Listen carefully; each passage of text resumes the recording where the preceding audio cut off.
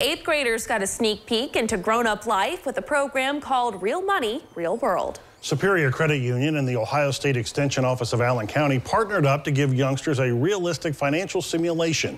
Each student was assigned a job, family, and an income as they navigated stations representing real-life expenses like childcare, housing, transportation, and insurance. I think the biggest reaction is how eye-opening it is. Some of these kids maybe don't realize how expensive it is, and I think just going around to these booths and they get to really experience what it's like to pay these bills monthly and really have to worry about your finances.